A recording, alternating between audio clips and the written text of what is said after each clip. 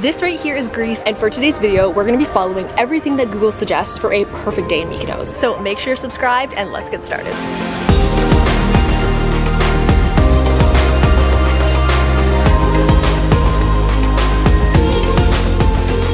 This right here is Pasara Beach, which is one of the top recommended beaches in Mykonos. Located on the south end of the island, this beach is popular amongst tourists because of its turquoise waters and golden sand. The well-known Namos Beach Club is also located here, which attracts celebrities and VIPs from all over the world. You can go the luxury route and come to this beach from your super yacht, or the more affordable option is to grab the bus from Mykonos town, bring a towel, and enjoy the day. Alternatively, there are a few hotels on this beach, which gives you access to the beach chairs right next to Namos.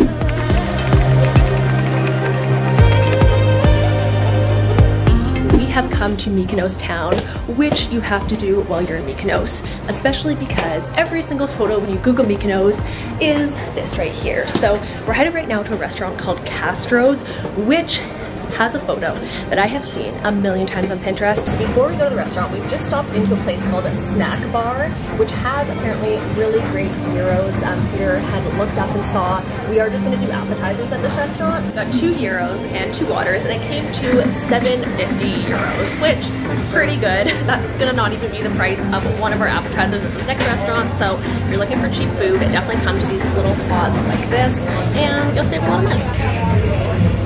Maybe you have to ask for them. We have made it to the famous Pinterest spot here at Castro's. I would definitely recommend, if you want to get the Pinterest photo, to come in the morning because it is quite sunny right now, which is the only problem. So I was trying to take an Instagram photo and it wasn't really working out. It's also very hot, so although I'd love to eat out here, I think we're actually gonna go just to a little shaded area right inside, grab a cocktail, and apparently they're not serving food till 5:30. So our cocktail just arrived, and we did get an Aperol Spritz, and we were finally able to get a video out there. It took us a second because people kept coming out. We finally got it. If you guys want to check it out, I'm gonna leave it link below. You can go follow me on Instagram and look at the final video. I love an Aperol Spritz, so cheers to that. We are both feeling quite tired after that drink. We did have a whole bunch of drinks last night. If you guys haven't watched that vlog yet, I did how much 24 hours in Mykonos costs. I'm gonna leave it linked down below.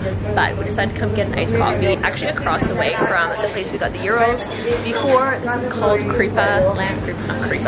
Crepa Land. Bunch of creeps inside. So we got our Greek coffee, and we're actually looking up right now the difference between Greek coffee and regular coffee. So it turns out Greek coffee is actually boiled and not brewed. That's the main difference from it, and apparently does have less caffeine, which is not good in our case because I feel like you could go for a nap, but we don't have time for that. But it's very foamy at the top. So if you guys have ever had Turkish coffee, which I feel like is kind of common, same thing.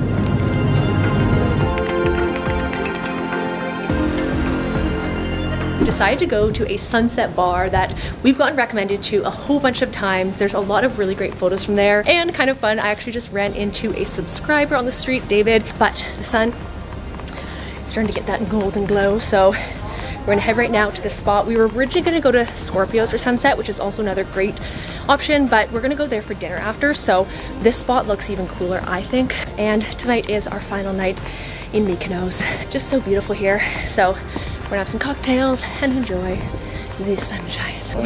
Can you get out of the way? Another thing that people recommend to see while you're in Mykonos is the windmills, which this is actually on the way to 180 Sunset Bar. But there's also a bunch of windmills down by Little Venice. So here she is. We've just realized that you might want to drive if you go there, not walk from Mykonos town, because it is all the way up there. So I fear I may have flown a little too close to the sun. So you guys have probably heard of Salt Bay. Well, he has a restaurant right here, and they actually have a photo of him as well. Hello. There's so many cats in Mykonos, you guys. All right, little problemo. There looks like there's a line to get in, and sunsets in like 20 minutes. So that is kind of problematic. We forgot to bring a mask. We had to pay 2 euros, and then the entry is 20 euros, except it includes a drink, so that's the good part about it. But yeah, oh my gosh, this looks so beautiful. We just watched a beautiful sunset but I have a few very hot tips for you. So the first thing is definitely make sure to make a reservation. Otherwise, you are stuck behind this little rope, and there are so many beautiful spots down there. There is live music as well, but yeah, it was a little disappointing not be able to like sit. So make a reservation. You can also then skip the line. Also bring a mask, otherwise it's going to cost you €2 extra. This is by far the best place to come for sunset here in Mykonos. Like, I can't imagine not coming here, so definitely recommend, make a reso, and we're going to continue drinking our 180 spritz. That was called? Yeah, it's their like signature spritz drink. And you get one for free with the price of yeah, so I was like, okay, €20, that's a lot to just get in, but you get a free drink, which, I mean, well, not free, you're paying for it, but it does offset the cost for sure, it's included. So anyways, it is very busy though. And the outfits here, everyone's like dressed to the nines, it's very fancy. So we just left the 180-degree sunset bar, 100% worth it. That's honestly the best place to watch sunset in Mykonos. And now we're actually just waiting for a car. So another kind of hot tip is the private cars all have a WhatsApp number, or like the overarching company, whatever, but get that WhatsApp number and then you can text to get a car, which costs like, it's honestly the same price as taxis, or like €5 more, but they're there usually in about 10 minutes, so it is going to cost us €35 to go over to Scorpios, which yes is very expensive, but honestly everything is expensive here, so you kind of get used to paying that, and they only take cash, so you need to make sure to have some cash out as well. I kind of broke down all the costs and everything in the other vlog, like I mentioned, so that's going to be linked below, and so you guys can kind of get a further view on how much things actually cost here, because it is pricey. It's one of the most expensive islands to visit in Greece, and you can definitely tell a lot of the people here are obviously willing to pay that. There's a ton of money here. There's people decked out in like full designer, all that. So yeah, people who are wealthy definitely love to visit Mykonos. And the last and final place we are visiting of the evening is Scorpios. Now this is a wonderful place to come for sunset or dinner after sunset like we're doing now. It's a vibe, it's beautiful, so we're gonna go inside and get something to eat. So we're currently in Scorpios, and something funny that they did this time but didn't last time, so they actually put a sticker over our phone's cameras. I guess you're not allowed to take photos here.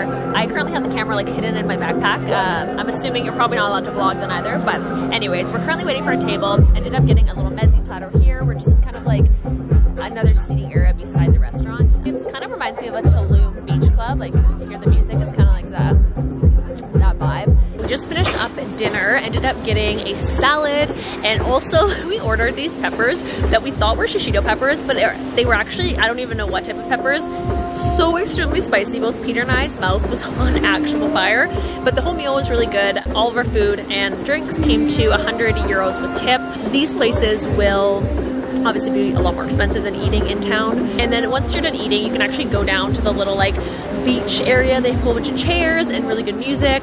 So if you ever come to Mykonos, you need to check it out. It is the next day, and actually our final day here in Mykonos before we fly to Spain. We've had to come and get a rapid antigen test. This place behind me, really quick, really efficient. They do both PCR and antigen. We are transiting through Italy. The rules are kind of confusing, so we're just getting one to be on the safe side, because I looked everywhere online and oh yes. And literally 5 minutes later, here are our results. I was like, I should probably check and make sure they're negative.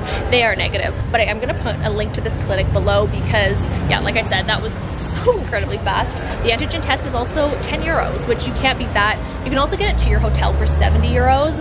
So there you go. That is the end of our Greece trip. I hope you guys enjoyed watching this. Got a lot of great recommendations that you can do if you ever come here to Mykonos. And of course, don't forget to subscribe and follow me on Instagram to see all the behind the scenes of this trip. And I'll see you guys in my next video.